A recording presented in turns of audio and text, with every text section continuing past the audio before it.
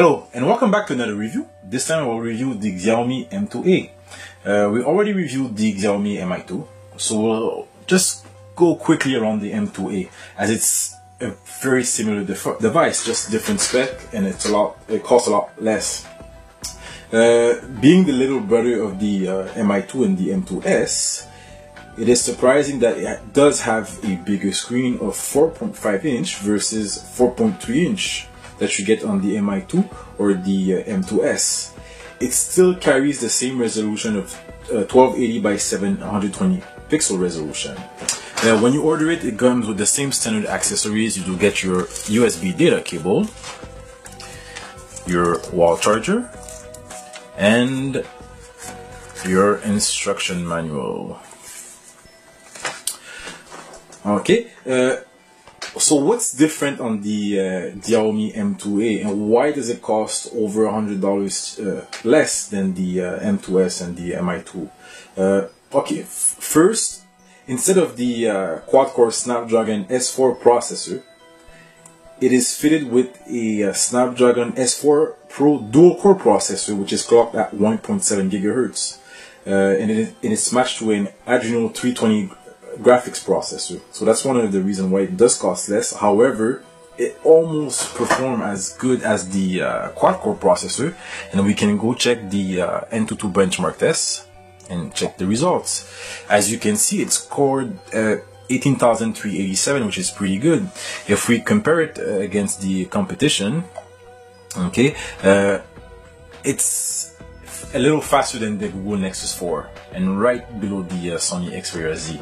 So for a dual core processor under $300, it does very well. Now it does support NFC, so that's a plus. It is fitted with a better Wi-Fi module.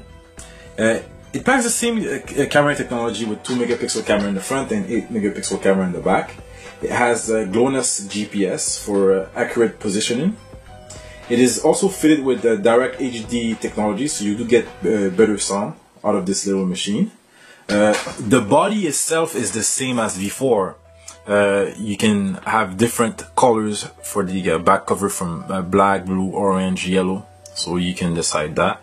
You have the power button on the right hand side, your volume controls, your micro USB port at the bottom.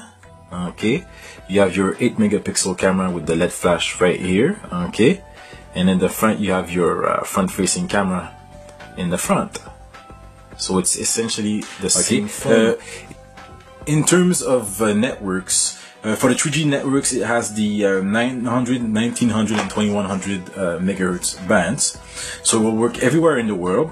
I've personally tested it with Rogers and TELUS, so it will work on all Canadian and US networks, and that's about it in terms of connectivity.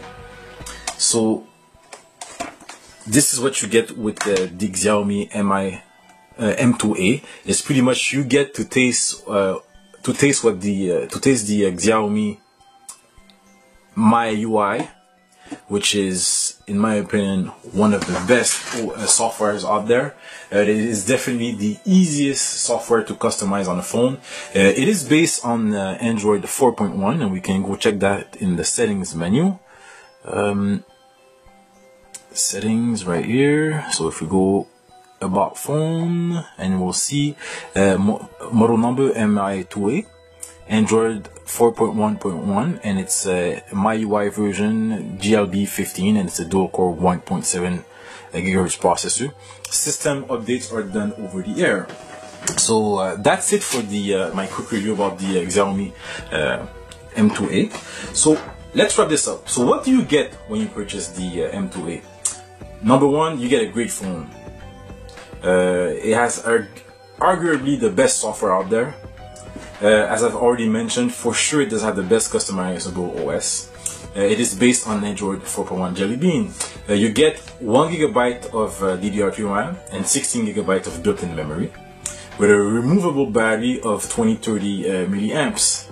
It is priced at under $300. There is hardly any drawbacks with this phone.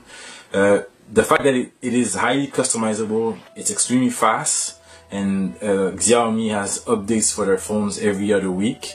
It's definitely one of the best buys. I mean, if you're in the market for a single SIM phone under $300, well, here you go.